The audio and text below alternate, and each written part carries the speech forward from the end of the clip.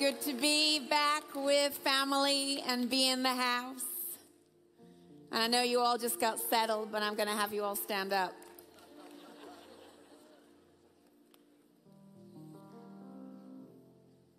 Power in the name of Jesus. Some of you have used a lot of names this week. But if I was to challenge you to think how many times you've called on the name of Jesus, maybe you're going to find that actually it's less than it should have been. Maybe you've called other people before you called on the name of Jesus. He's the first place that we should call, because it's his wisdom that we need for every area and aspect of our life. And today we're in his presence on purpose, for purpose. And God wants to help you. He wants to nudge you to live a life that reflects more of who he is and whose you are. And today I want to talk about a part of your life that will require maybe some changes. Part of your life that has great potential, but so often we don't maximize the potential in this area because we are way too casual. And so I'm just asking us just in this moment to give God permission to do what he needs to do. That whether it is an adjustment or a change, that we will be willing for God to make that and help us make that. So God, we thank you today that you love us so much, that you want to help us live our life to its fullness. God, you are not a God of limitation. You're a God of the expansive, of the immeasurable, of the more.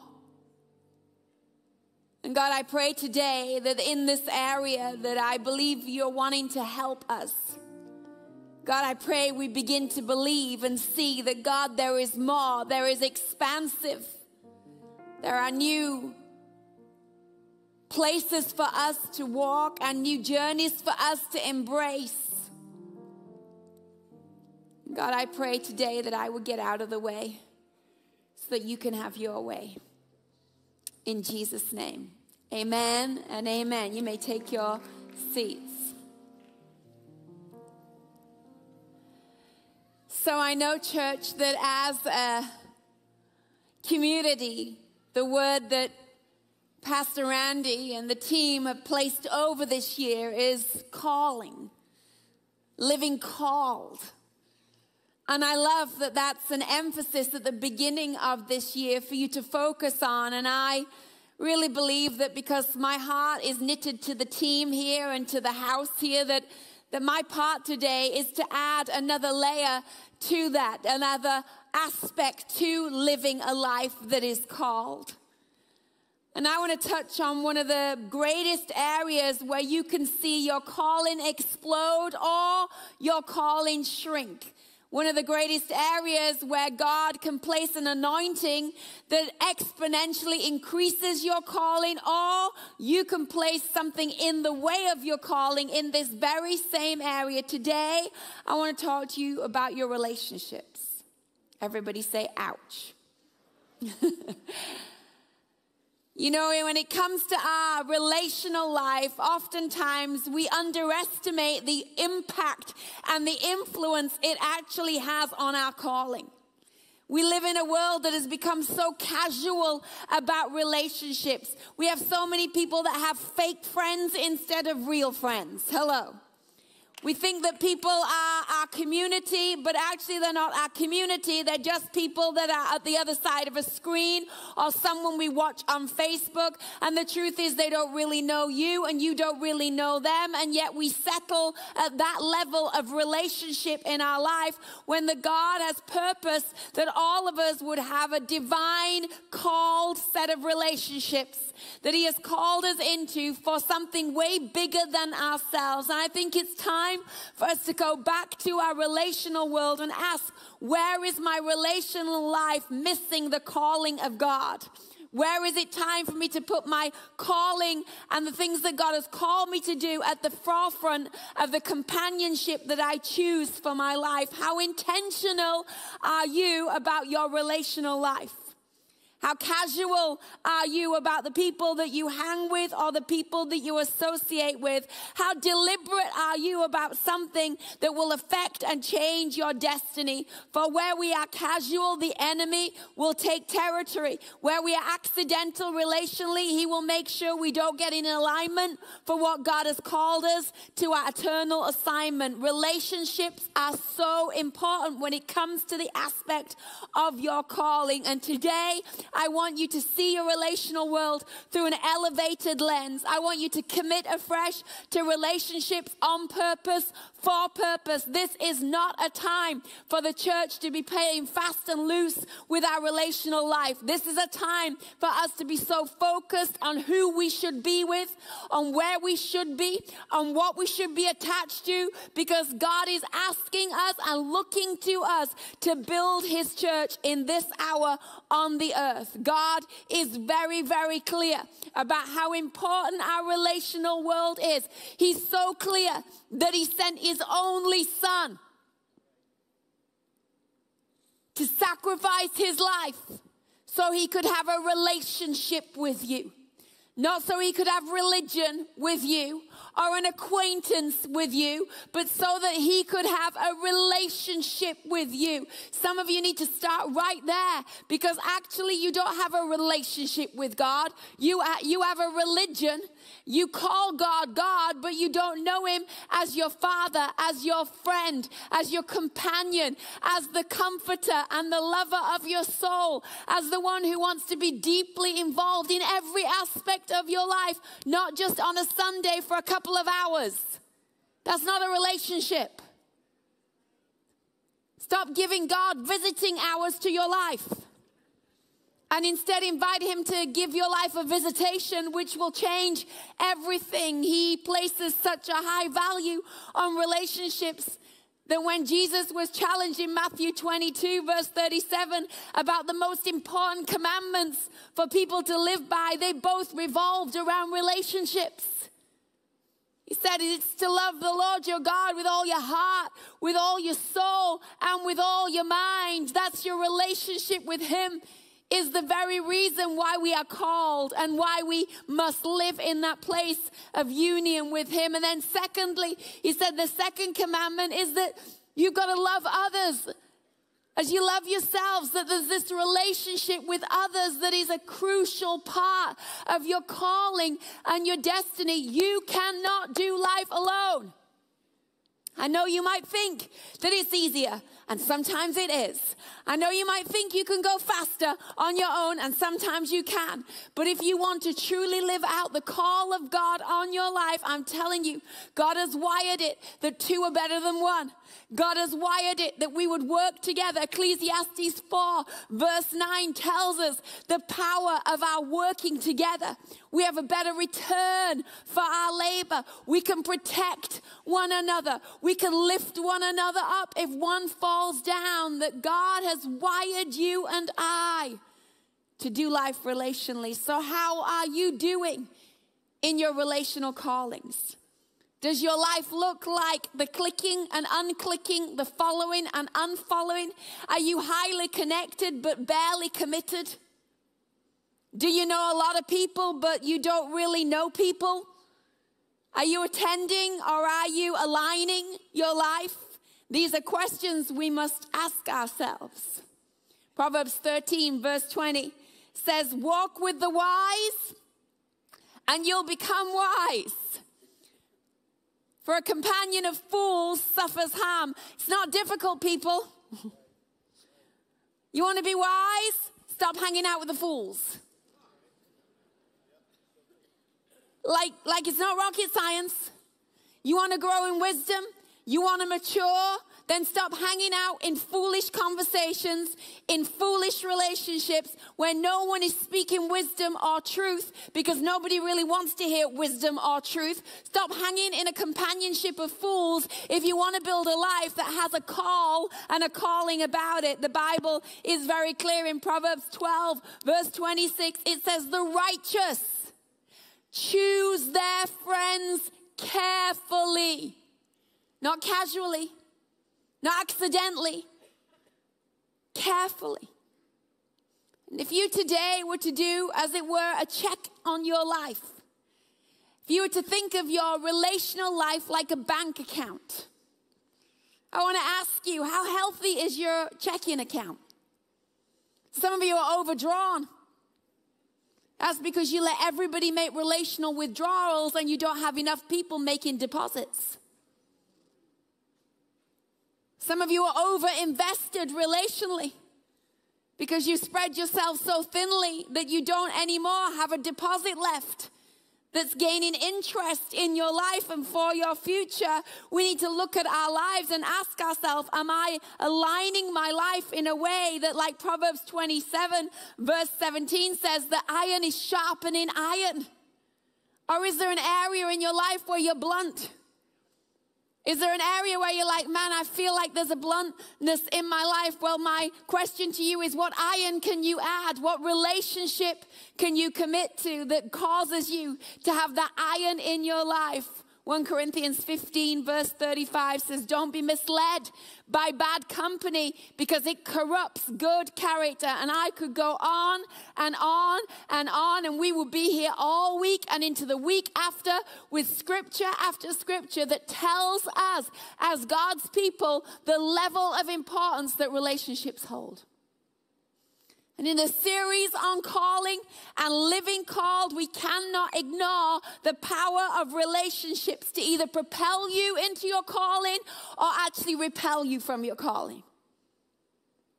And so I want to take us to a book in the Bible, just for the time that I have, that's all about relationships. In fact, this book is called The Book of Companionship. Some of you are like, wait a minute, she has an extra book in her Bible. I do not have that book. Yes, you do. Because the name Ruth means companion. The name Ruth means friendship. So when you turn to the book of Ruth, you're actually turning to the book of companionship. You're turning to a book that's all about relationship and friendship. And in this book, we find the story play out of the difference it makes to attach your life to the right people versus the wrong people. And I want to encourage you today, because the beginning of this story, it's not good. Relationally, there's been a lot of loss, and maybe you find yourself today in a place where you feel, man, people have betrayed me, or they have hurt me, or they have left me. Maybe you find yourself in here and you're divorced, or you've had a breakup in one of your relationships and you just didn't see it coming, and it's left you feeling that you can't trust anyone, or you feel isolated. Well, the book of Ruth, it begins with a lot of loss relationally. Naomi has lost her husband. She's lost both her sons. She has no relationships that she used to rely on anymore. And yet we find at the end of the book of Ruth, in a few short chapters, how the journey begins to change, so that now her life is so relationally rich that at the end of her life, not only does she have family, not only does she have people surrounding her, but actually she ends up in the genealogy of Jesus. How do you go from loss to legacy? The right relationships. How do you go from broken to restored? The right relationships. How do you go from feeling like you're lost to feeling like you're found? Relationships. God is using our relational life to propel us into the purposes for our life. In Amos 3, verse 3, there's this little verse. And it's so little you could miss it, but it's so crucial that you don't miss it, because it just says this statement. It says, do two people walk hand in hand if they aren't going to the same place? It seems an obvious statement, but it's asking a question. It's saying, before you put your hand in someone's hand, there should be some questions you ask. Question number one, where are we going? You want to live a life that's called? You better make sure before you put your hand in that person's hand, you know where they're going, because where they're going, if you put your hand in their hand, guess what? That's where you're going to. That's why some of you right now are in relational crisis, because you're in the spot and you're in a situation that's causing you so much tension. And you're like, how did I get here? I'll tell you how you got here. You put your hand in the hand of that business partner. You put your hand in your hand of that acquaintance, and you fail to ask the question, where are we going? What do you believe about generosity? What do you believe about legacy? What do you believe about the church? What do you believe about actually honor and respect? What do you believe about accountability? You forgot to ask questions. Oh, you asked what golf course are you a part of? What do you like to do on a weekend? What's your favorite sports team? We ask all the wrong questions. And then we put our hand in the hand of someone because we have shared interests, not realizing all the while that we're walking in this direction, you're getting further and further and further away from your calling. And that's why I said at the beginning of the message today, God may ask you, He may prompt you to make some decisions or undo some decisions, because you are called to live a life on purpose, for purpose. And so sometimes you have to take your hand out of the wrong hand so you can put your hand in the right hand. That's why the Bible says, don't be unequally yoked. We might not like it, but it's in the Bible. Take it up with God. He knows what He's doing. Some of you chasing all kinds of relationships in all the wrong places. Whereas if you just follow purpose and calling, you'd find exactly who it was and who it is that God has assigned to your destiny. So in the book of Ruth, that begins with such loss, we find Naomi making a very brave statement. She stands there and she's about to let the two that are left in her life, Oprah and Ruth, she's about to let them know, hey, this is what the deal is and this is where I'm going, because she's not about to drag the two daughter-in-laws into the future. She doesn't want to be the one that pulls them reluctantly to place where she's going. She's creating a moment of decision, and we all need to have those moments of decision. Some of you are dragging people. Literally, some of you dragged someone to church today. And while I commend you for dragging them, if they're over the age of 20, it's time to stop dragging them and start speaking to them and saying, listen, what are you doing with your life? I can't keep dragging you to Jesus. You got to start deciding what is the purpose of your life and your future. What is the calling of your life and your future? And Naomi makes a bold statement. She says, listen to both of these girls. I'm going and you shouldn't come with me. So in verse 8, she says, go back, each of you, to your mother's homes. May the Lord show you kindness as you have shown kindness to your dead husbands and to me. May the Lord grant that each of you will find rest in the home of another husband. And in verse 11, she says, go. Why would you come with me? I'm not going to have any more sons. Even if I got a husband and tonight I had children, you still wouldn't be able to have a husband through me. So go. Don't wait. She's releasing them. And in that moment of release, there are two responses. It says that Oprah is tearful. She kisses Naomi on the head and she says, I'm out of here. But it says that Ruth does something so special, so called, because there was nothing in this that was beneficial for Ruth.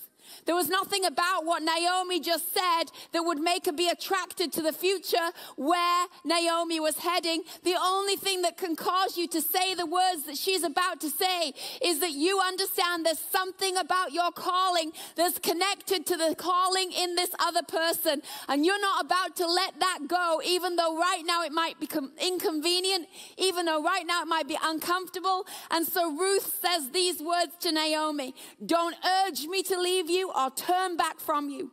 Where you go, I will go, and where you stay, I will stay, and your people will be my people, and your God will be my God. And where you die, I will die, and there I will be buried. And may the Lord deal with me, be it ever so severely, if even death separates you and me.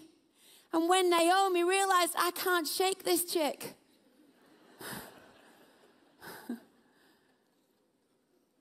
When Naomi realized this is not based on what I have or what I can do for you. This is coming from something within you that's attached to something within me. This is coming from a purpose.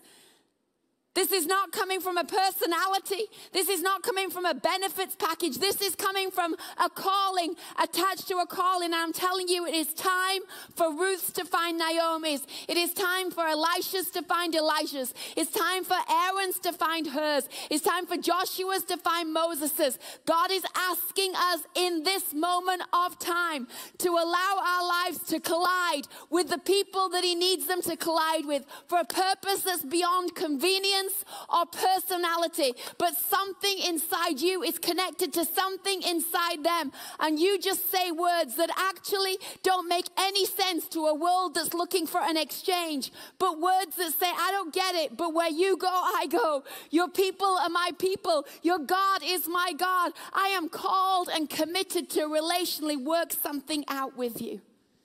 I'm old enough to have grown up where there was that covenant language spoken way more than it is now. Language that committed.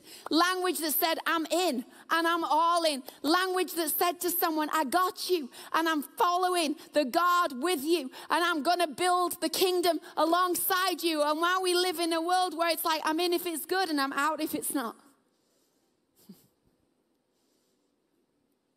I'll follow if I feel it and I'll unfollow when I don't feel it.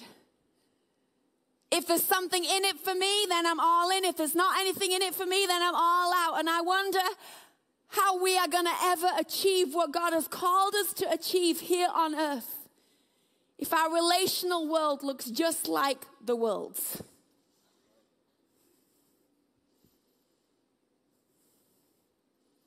I imagine how Naomi must have felt in that moment. I imagine what those words must have done. Like steel to her soul. As Ruth says, you can't shake me. I'm going nowhere. I'm called to serve God alongside you. I'm called to follow the same God that you follow. And if we don't allow purpose to be the center of our relationships, then we will find that when problems come, our relationships will crumble. When difficulties arise, we will unlatch our hands from the people that God asked us to latch to. It's only purpose that can hold you in the midst of a problem. And right now, there's a lot of shaking going on. And you better understand who you are attached to and who you are assigned to and why there is a purpose in the middle of that relationship. And if there's purpose in it, you better use words that cling to it and hold on to it, because the enemy is hell-bent on breaking up the relationships that he knows there's purpose in. He does not want our relationship world to thrive. From the very beginning, he's attacked every relationship there was, from Adam and Eve to Cain and Abel, to Jacob and Esau, to Joseph and his brothers, to David and his brothers. Read your Bible. Every time there's the potential for calling to explode through people, the enemy gets in the middle and tries to separate what God called to unite. Church, can we open our eyes and stop treating something so casually that God has put so much importance and weight on? You know, I watch a lot of interior shows, and I was doing a remodel at my home not so long ago. And when the builder came in, I said to the builder, hey, I want this whole space, open plan. I want you to take down every single wall. And the builder looked at me and he smiled and he said, that won't be possible. You actually do need some walls. I was like, but on those interior shows, they have no walls. Like, it's all open plan. Just get rid of them all. He's like, I get rid of all the walls, you will have no ceilings. It's like, there's something you need to understand. Some of the walls are aesthetic, but some of the walls are load-bearing. You can't remove a load-bearing wall because it's carrying the weight that others are pretending to carry, but it's actually holding up what others are pretending to hold up. And I believe purpose and problems come together because the problems begin to reveal to you who's a load-bearing wall and who's an aesthetic wall. Who's in this for purpose and who's in this for convenience. And in a shaking season like we've all just been through, some of your relationships have been shook. And you've been shocked what has happened when the shaking has taken place. And some of you have been disappointed that the relationships that you thought would always be there are no longer there. But I thank God for every shaking, because every shaking is revealing of what walls are actually load-bearing. You cannot build on a wall that won't bear weight. You cannot. You cannot establish the kingdom of God on relationships that don't want the weight that comes with it and the responsibility that comes with it. And when Oprah kissed and said goodbye, she's like, peace out, I see trouble ahead. And Ruth's like, I'm peacing in, I see trouble ahead, and I'm a load-bearing friend. I got you.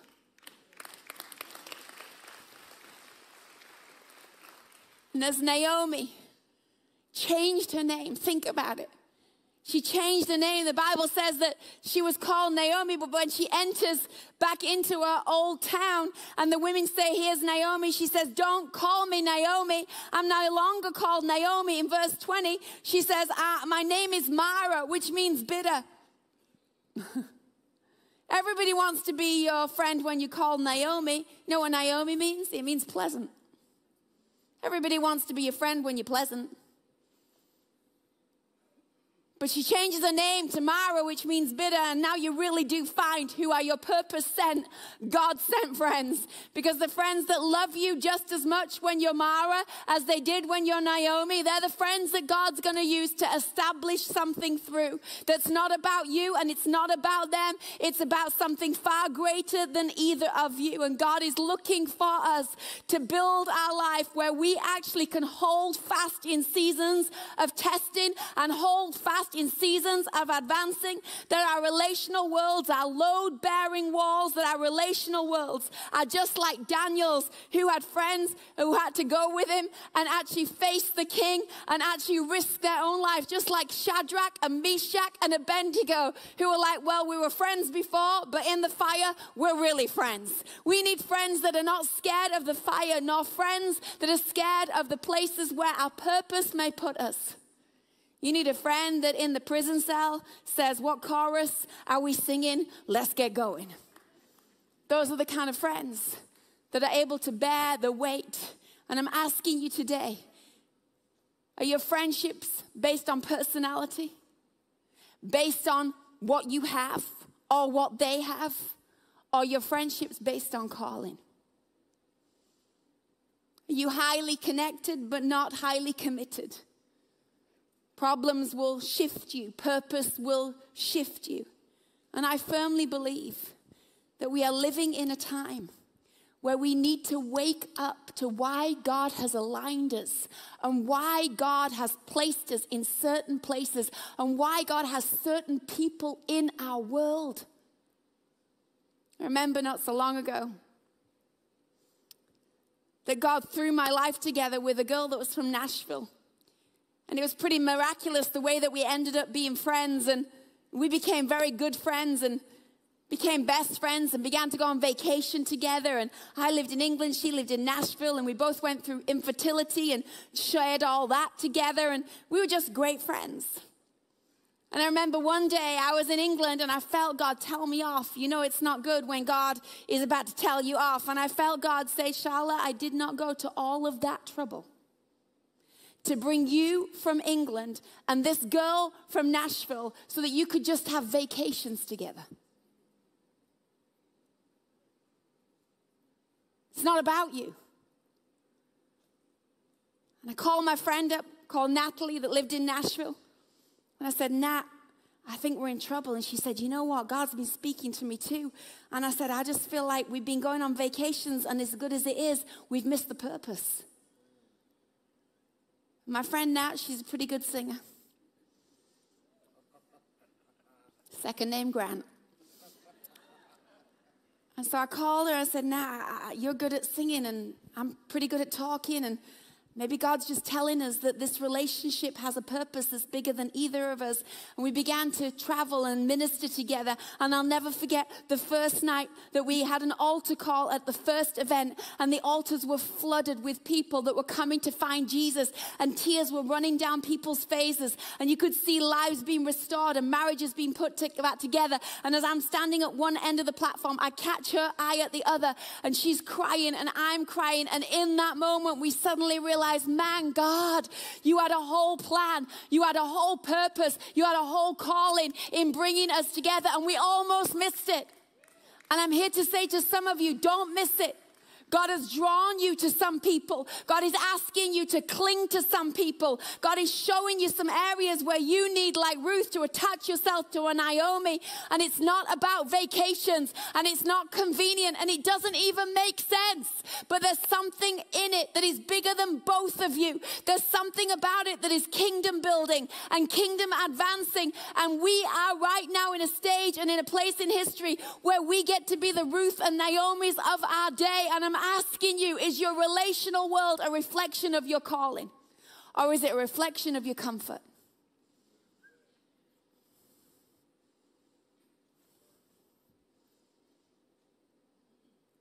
One thing I've realized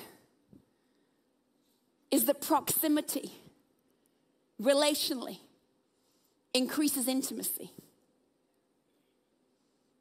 And intimacy increases fertility. Be careful. Wrong proximity, wrong intimacy, wrong fertility. You wonder why you keep producing Ishmaels?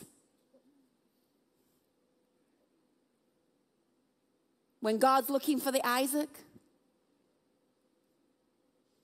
You wonder why you keep producing a deal, but it's not quite the deal. You wonder why you keep producing an opportunity, but it's not quite the opportunity. You wonder why you keep investing, but it's not quite the investment. Be careful, because over here at the beginning of who you put your hand in the hand of, you're beginning to align yourself. And in the alignment, you're beginning to choose your assignment. And in the intimacy, you're beginning to increase the fertility. And what is in them is getting on you. And what is on you is getting on them. And if you're not careful, you will produce the wrong thing where God wanted you to produce the right thing. That's why this is so crucial. You can't fulfill your calling with the wrong relationships. God wants us to get aligned with the right people. And in this relationship that begins with loss, where Naomi's like, I have nothing to offer, Ruth says, it's not about what you offer, it's about what's in you. She can't shake her off, and so they begin to journey, overcoming the problems of having nothing. And Ruth stands up and says, I'm going to go work in a field, because that's what load-bearing friends do. I'm going to provide what you can't provide, and I'm going to resource what you can't resource, because that's what load-bearing friends do. And as she resources and she provides, Naomi leads and Naomi guides. And isn't it amazing when we have relationships that are based in purpose and calling, how we end up in fields owned by someone called Boaz? Boaz became the redeemer of this story, Boaz became the person that stepped in and increased the potential of both those women's future. God assigned Boaz to the field that Ruth was in. But check this out. When Ruth inquires why she's found so much favor, Boaz says these words, I heard about your relationship with Naomi. See, everybody wants a Boaz.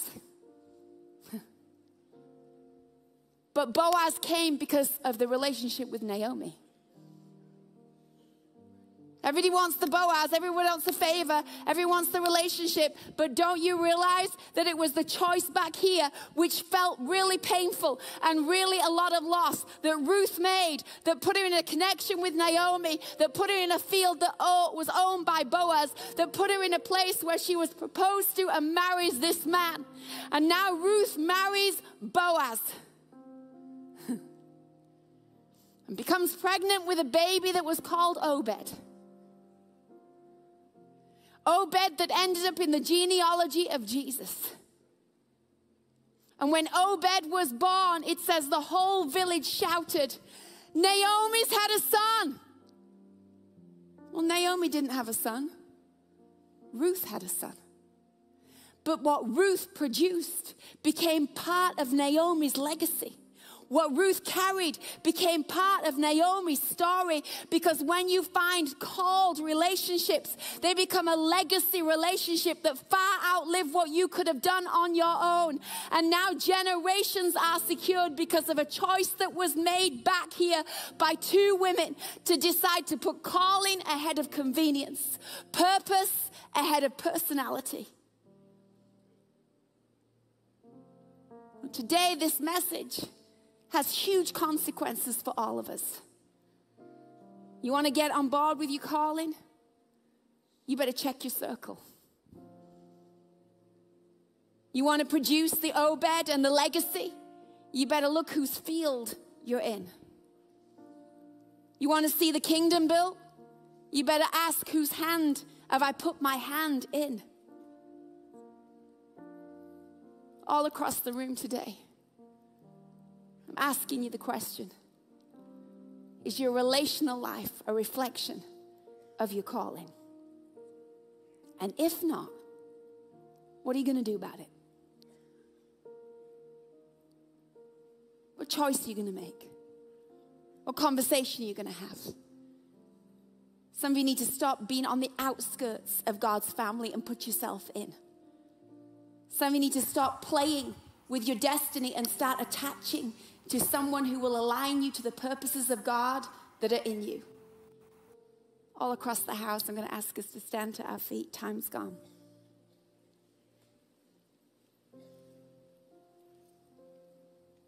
Let me just settle something for every one of you. You are called. This calling's not for a few. You're all called. You're all chosen. The difference between those that fully fulfill their calling and those that partially fulfill their calling is how deliberate and how committed are we going to be to make the decisions that need to be made to put us in the fields that God has asked us to be in. Just close your eyes all across the room. I don't know where this finds you today. Some of you relationally feel lost. And God wants to move you into a place of legacy. Some of you put your hand in the wrong hand, and God today wants you to be willing to take that relationship, lay it at the altar. Some of you are producing a lot of Ishmaels. It's time to stop and trust God for the Isaacs. So all across the house today, God, I pray for every single one. I pray for every leader, every Naomi, to find the Ruth. I pray for every Ruth to find the language that is necessary. And I pray for every Boaz to appear in the field of favor that you've assigned them to. God, we don't want to produce something that brings us honor. We don't want to create something that brings us fame. God, we want to be carriers of legacy, birth the Obeds of the future. God, we want our lives to count for something more, and we know we can't do that alone. So God, I pray today for relational adjustments and alignments, for conversations that are centered on the purpose.